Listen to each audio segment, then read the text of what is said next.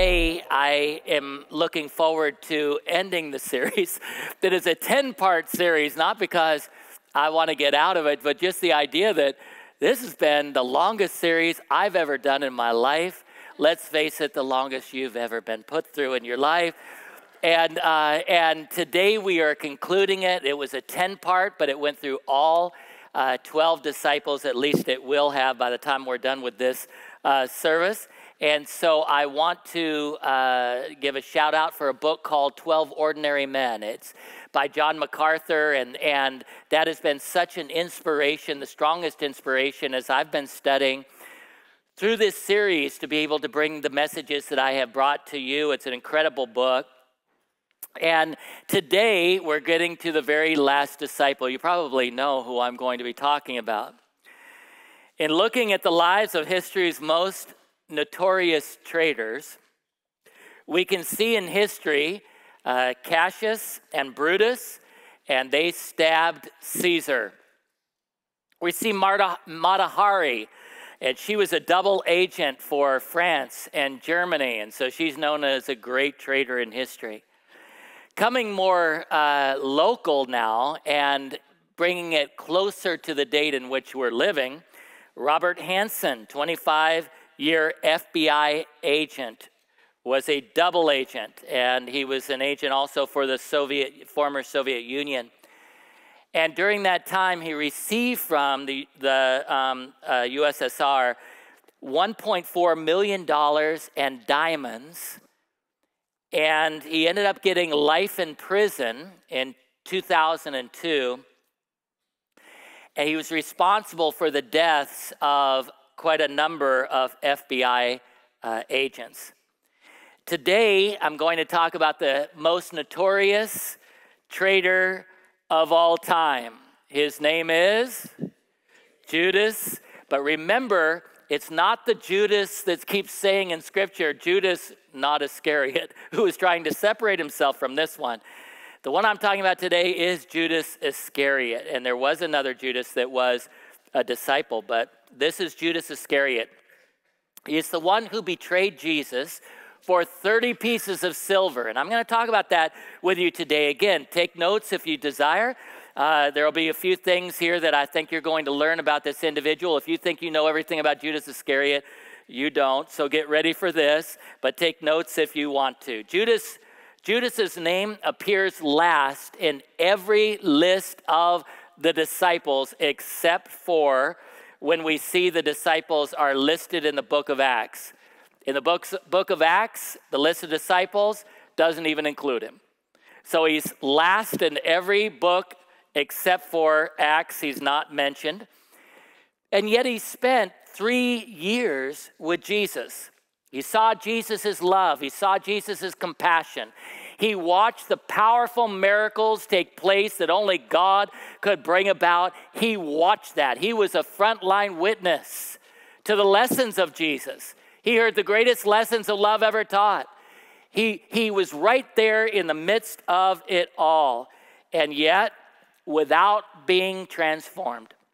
All the other disciples were transformed to the point where I've talked about it, that they ended strong, faithful, and they're going to be honored in all eternity, and we know honored in heaven in special ways. But Judas is the one that was never changed, never moved. There's nothing to show that there was something that truly impacted him for eternity. It is possible, therefore, and I want you to hear this, to be in the very presence of God and not be changed. It is possible to hear the lessons of Jesus taught on Sunday mornings. The disciples heard them taught right there, face to face, and they were unmoved. They were not impacted. Some individuals that heard that, and certainly we see that with Judas Iscariot. Unteachable, unchangeable. It is not a matter of osmosis. It is a matter of making right decisions. Can I hear an amen to that? We can be in church and we can be touched by church and the things that we hear out of the Word of God and the time of worship, and we can be moved by all of that in the sense of we admire it, we respect it, we love it. But it has to be a change on the inside. It has to be a response to the claims of Jesus and the things that Jesus taught us. In 2 Corinthians 13:5, the Bible says, and there's a powerful scripture, examine yourselves to see whether you are in the faith. Test yourselves. And so that is a very intentional thing to examine yourself. Most people don't do it. It is a very proactive thing to stop and say, I'm going to examine where I'm at and where I'm going and where I want to be. This Saturday, men, I'm going to be talking with you as we get ready to go into what will be the summer season. And a lot of people in the summer go in all directions. They take a break from this, they take a break from that. I want to talk about ways by which at the end of the summer we're going to be chiseled into the image of Jesus. That our summers will count for the things that matter in all of eternity. And we're going to set some things in motion. So I'm looking forward to seeing you on Saturday at 10 a.m. here at the church. And I believe that what we're going to go through will matter to you. The name Judas is a form of the name Judah. And does anybody know what the name Judah means? It means Jehovah leads. Now this begs a question, because here's Judas being named by this very name that means Jehovah leads, and yet we know how his life turned out. And so it begs the question, was Judas meant to rise to a higher calling than what he rose to?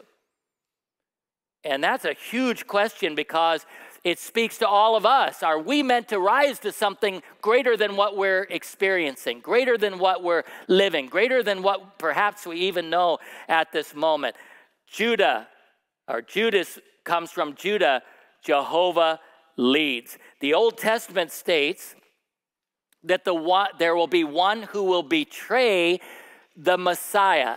And so we read that as a prophecy in the Old Testament. One will betray the Messiah, but it doesn't mention a name. Did it have to be Judas? Could it have been another? We're going to think about that for just a moment. In the Psalms, in the 41st chapter, in the 9th verse, the Bible says, even my close friend, this is the psalmist writing here, even my close friend, someone I trusted, one who shared my bread, has turned against me. One of the things that is amazing is that we can read the Old Testament and see so many prophecies that came true in one person and one person alone, and that's Jesus. All these prophecies had to come true in order for someone to be the true Messiah. You couldn't have most come true, even 90% come true. It had to be 100%. And we see these glimpses that are shared, and this time by the psalmist, as he says that one that is his close friend, one that is trusted, who shared with him in meals and had turned against him. And that's a prophecy speaking to what will happen with the betrayal of Jesus by Judas. Let's look in the Psalms in the 55th chapter, starting with the 12th verse. And we see again, I'm reading out of the Old Testament, so I'm reading a prophecy. If an enemy were insulting me, I could endure it. If a foe were rising against me, I could hide. But it is you, a man like myself, my companion, my close friend, with whom I once enjoyed sweet fellowship at the house of God as we walked about among worshipers. So let's see in Zechariah in the 11th chapter, and we don't oftentimes go to the book of Zechariah. You're being blessed today. Here it is, Zechariah 11, 12th verse and the 13th verse. I told them, if you think it is best, give me my pay, but if not, keep it. So they paid me 30 pieces of silver. And the Lord said to me, throw it to the potter, the handsome price at which they valued me. So I took the 30 pieces of silver and threw them to the potter at the house of the Lord. So we see some reference points that we'll see in greater clarity as we get into the New Testament, as we understand better what was happening in these last days before Jesus is going to the cross and then rises from the dead. All of this brings up a larger question, and here's the larger question, and that is predestination or free will. I have watched full denominations split over this issue. I have seen Christians that are friends no longer talk to each other over this issue. And people get so dogmatic about it that they're certain that they're right and the other person is wrong in regard to, again, predestination versus free will. And when I look at predestination and free will, I can tell you predestination is all through the Scriptures. You'll see it like a thread that goes all the way through the Scriptures. You say, so Pastor, you're for predestination. Well, I can tell you that there are a number of statements in the Scriptures that say that we are predestined. And then we see in Scripture that free will is all the way through the Scriptures. And we see that it's over and over again, that our decisions matter, that we're not robots that have been wound up and set forward to just go forward and we act the way we're supposed to act because we're predestined to do it. We do have free will. So it's just like each of our hands coming together. They interlace. If somebody says it's predestination and predestination alone, we don't have free will, I don't agree. And somebody says it's free will, there's no God act in it at all. It's all by our decision and by our will, I don't agree. I believe that all of it comes together, and if you disagree with that, you're wrong. Okay, here we go. That's the reality of it. So which is it for Judas? Which is it for Judas? Was he predestined to be the great betrayer, no greater traitor in human history than Judas? Or did he make his own choices?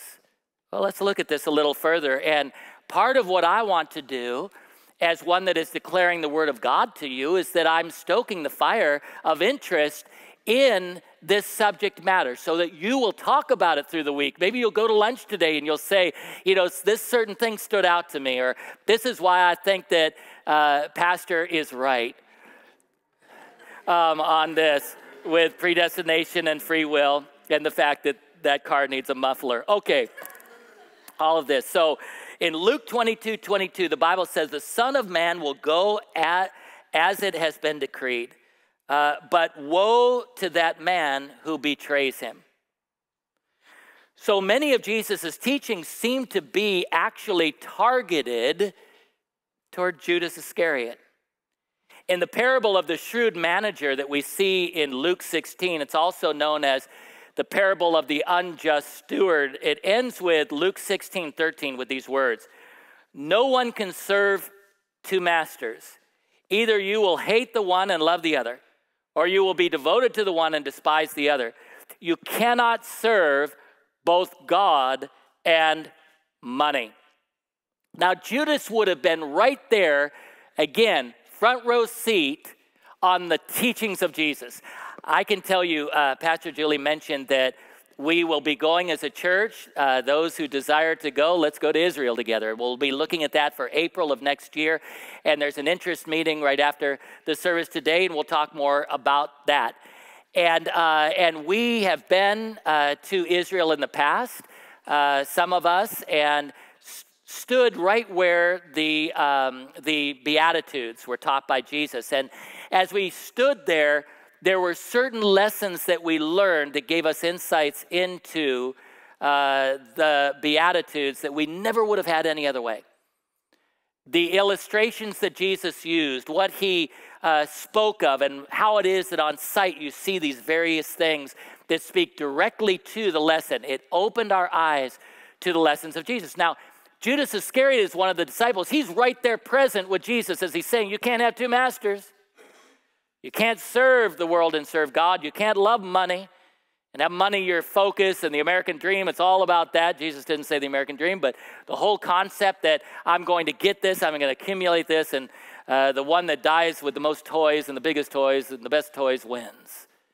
Well, that's not scriptural. And so we know that Judas was right there, but Judas was unmoved. Didn't change him. Now the plot thickens. He is known as Judas Iscariot. Iscariot is not his last name. Iscariot signifies the region from which he has come. That's what Iscariot is.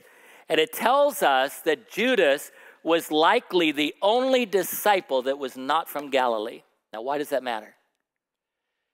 Because as theologians and scholars look at this, they believe, as they discuss this and they hash it out, they believe that Judas's background, his family, his friends, his associations would likely have been unknown to the other disciples.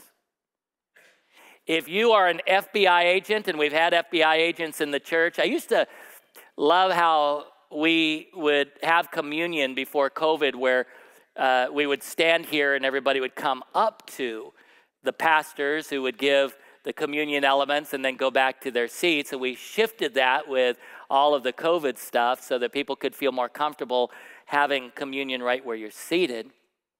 But one of the reasons why I used to love having people come up is we could look right in your eyes. We could speak a blessing over you in that way. Maybe we can get back to that soon here.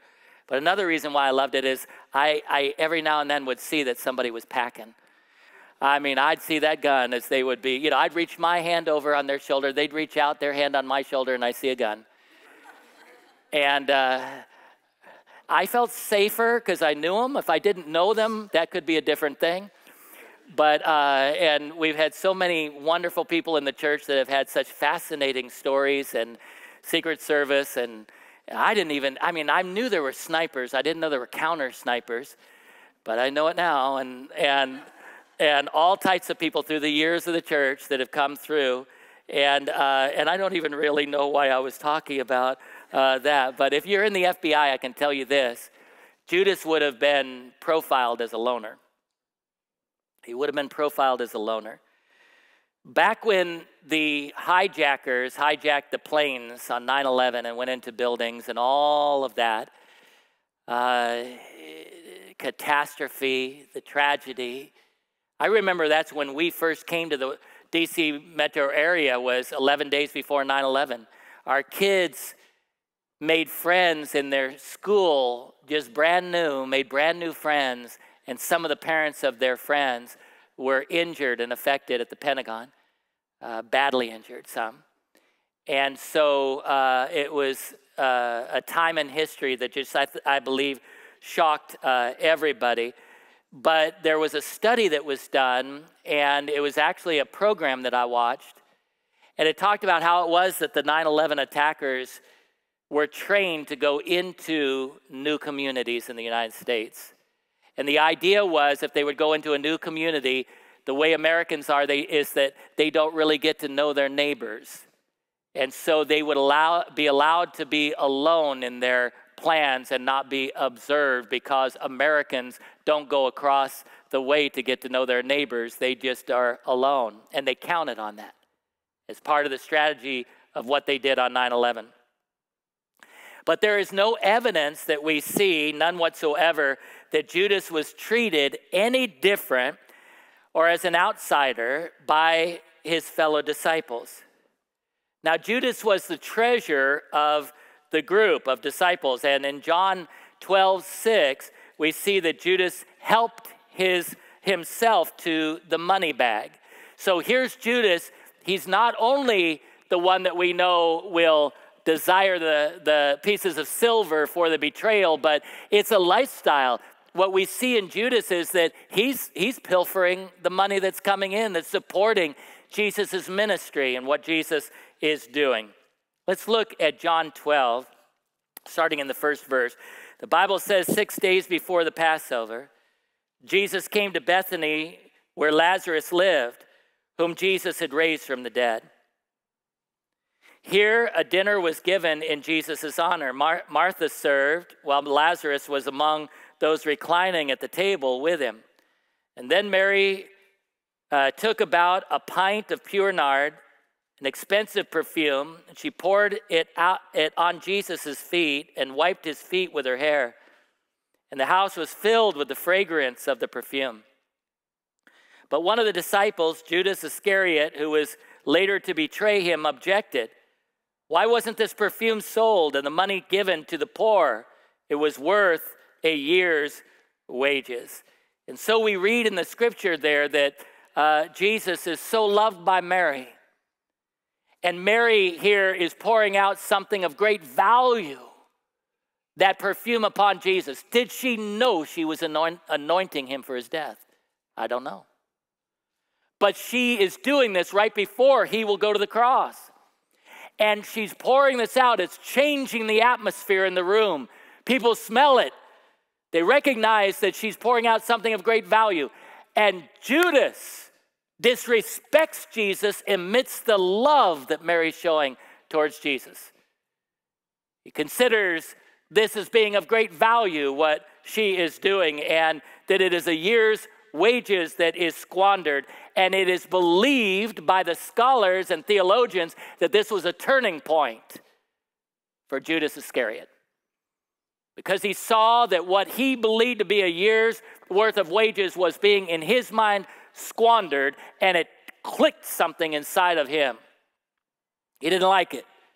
It was money that he couldn't pilfer as he went along. He only saw the money.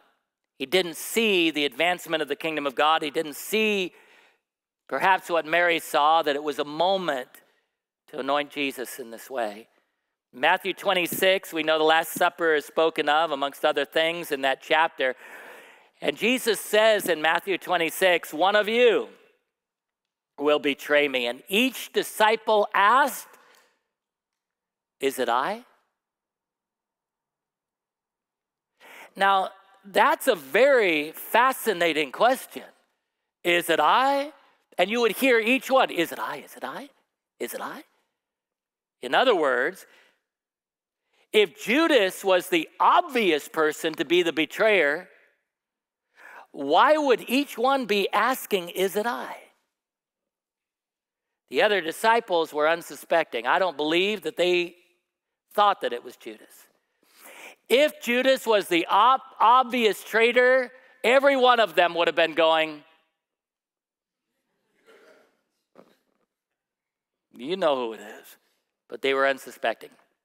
In John 6:64, the Bible tells us that Jesus knew that within his disciples group was unbelief. And he was referring in the scriptures to Judas. The pervasive atmosphere in Israel was what we've talked about many times. And we talked about it at Palm Sunday or Easter. We'll talk about how it is that Jesus would come in on Palm Sunday, and people thought, as they're crying out, Hosanna, Hosanna, meaning Lord save us, that he was going to be a political Messiah. That was the pervasive atmosphere, that Jesus was going to take that moment and break the back of the Roman government and tyranny that the people were experiencing. And he would change it all because he's a political Messiah. But he didn't come to be a political Messiah. He came to have the throne of the human heart. And people's expectations were dashed.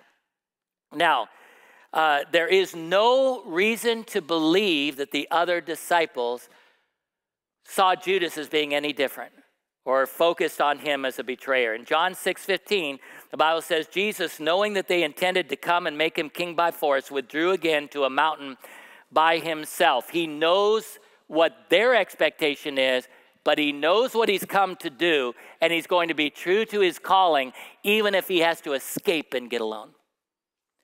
Judas was very likely looking for Jesus again to be political Messiah. So the disciples would then be in a position to be in a position of power. So remember the sons of Zebedee, the sons of thunder? And they were arguing over who would be on the right and who would be on the left of Jesus' throne. They're not talking about heaven. They're talking about this concept they have of a political throne, and they want to have power, and they want to have influence, and they want to exact change, and this is all that they're desiring to do, and they're arguing about it, and that's where they want to be. And those are the sons of Zebedee, James and John, as the other disciples were indignant. Now, there's a theory, and in this theory that I'm going to say right now, it's just a theory, but it gets us thinking. Here's the theory. Since the Jews were actively looking for Jesus to be a political Messiah and assume the throne, and Jesus instead takes a different path than what is expected, the theory that some people propose is that Judas resolves to force Jesus' hand and get him to become the king, a political king.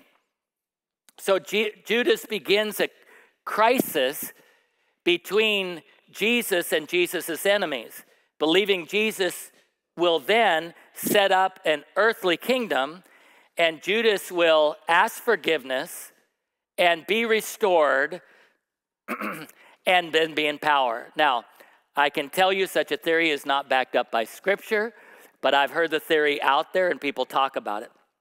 So why did Judas betray Jesus? Was it for money? 30 pieces of silver would have been about a few $100s in the amount of money if it were today's money. So that's not a great deal. Judas could have pilfered through time and gotten a lot more than taking that 30 pieces of silver. Now, Judas knew where Jesus came to pray. And if you go to Israel with us, we'll go right to the Garden of Gethsemane. It's still a beautiful garden. And you can walk through the trees and all that they have planted there that has such beauty. But we always focus in on the Scriptures and consider what happened in the Garden of Gethsemane. So that's where Jesus would go to pray. And in John 18:3, the Bible tells us that there about this, Judas comes with Roman guards or troops. And a Roman cohort at that time would have been about 600 men. So oftentimes when we see this in movies or we see it as a play, we see a few guards standing there, and that's because they don't have a big budget for costumes or whatever. But maybe if we look at this as to what a cohort would have been, it would have been 600. So we're thinking maybe more like hundreds were coming to where Jesus was in the garden. In John 18:4 through 5, we see that Jesus doesn't hide from anybody, certainly does not hide from Judas. So let's read that in the 18th chapter in the 4th and 5th verses. Jesus, knowing all that was going to happen to him, remember he's God, he says, went out and asked them, who is it you want? And remember, I've said this before, I want to say it again. Whenever you hear God asking a question, it's not because he doesn't know. He's God. Has all knowledge, all wisdom. When a question is asked by God, it's a drawing out from you. It's a drawing out of something from the heart. It's a drawing out of a response. Who is it you want? Jesus of Nazareth, they replied. I am he, Jesus said. And Judas the traitor was standing there with them. And when Jesus said, I am he, they drew back and fell to the ground. Months ago, I said something I want you to hear again. Some of you are hearing it for the first time. The best translation for that is not I am he. The best translation for that and proper translation is I am. I am the great I am. I am God. That's a statement of deity. When Jesus said I am, they stood back and fell to the ground by the power of Almighty God and who he is. So what an amazing moment. What an amazing scripture that we read there. Judas is present. Jesus does not hide himself. In Matthew 26:48, the Bible says that Judas betrays Jesus with a kiss. Let's go to Matthew 27 now for a moment. And as we look at this in the 3rd and 4th chapters, the Bible says, when Judas, who had betrayed him, saw that Jesus was condemned, he was seized with remorse. Jesus has now been taken away, taken to the cross. He's seized with remorse and returned the 30 pieces of silver to the chief priests and the elders, but it's too late now. I have sinned, he said, for I have betrayed innocent blood. What is that to us? They replied. That's your responsibility. Sin is a horrible taskmaster. We think of sin, it's like fireworks that go up into the night sky and they look brilliant and beautiful and then they fall to earth like ashes. And sin will hold on to you till it has exacted a price. And here he is with great remorse, and he wants to give the money back, and he wants to be able to have everything the way it used to be. And you wonder, did Jesus' love finally penetrate his heart? Did it finally get to the point where the love that Jesus showed to him changed him? Now, theory again is that due to Judas's plan being in vain and backfiring, we read this scripture. Now, this is scripture here in the 5th verse. Judas hangs himself. And so Judas will be replaced by Matthias, will take his place and become a disciple. There is a monument found at Saratoga, speaking of the battle during colonial times. And that monument is a very unique monument. It's not like any other monument. If you go into Washington, D.C., if you go to the park where we hand out sandwiches and clothing and other things and love on people there in the park that are vulnerable and who wonder if their families know they're alive, you'll see these statues. The statues oftentimes have the leader maybe 1 foot forward, looking very strong, looking forward. Sometimes it's a colonial, sometimes it's a civil war, sometimes it's a president or somebody else. Sometimes they're on their horse looking as strong as can be. At Saratoga, it's not like that. Not with this one memorial, at least, or monument. You'll see it, and on that monument is a boot. That's all you see. You don't see the face of a person, you see a boot. And it speaks the story of this boot and why this monument looks like this. And it speaks of a brilliant general, and it speaks in terms that are so glowing and adoring of what this general did, because this general got his foot, it was severely injured, and the boot that you see represents the severe injury of this general. But because this general led the battle that ended up being a turning point in the colonial war, in the Revolutionary War, this general is honored. Only there's one difference. It never tells his name, because his name was Benedict Arnold, who gave information over to the British and betrayed the colonies by what he did, and the colonial infantry and others. He betrayed them all by what he did in giving the information that he gave away. His name will not be known, but he lived and his actions are known. Stand to your feet if you will. The same is true of Judas. His name will be known. In the book of Acts, his name will not even be stated, but we do know what happened in his life. Now I want to end this with this thought, and that is that when Jesus is there in the Garden of Gethsemane and Judas Iscariot betrays him with a kiss, Jesus calls him friend. I've always been amazed by that. It's always been something that causes me to stop when I'm reading the scriptures and think, Jesus, you called Judas friend. You knew he was coming to betray you. You knew that because of what he was doing at that moment, it would cause you to go to the cross. You knew this, and yet you call him friend. There is something about our God that is so merciful, so forgiving. Now I want you to think about your own life.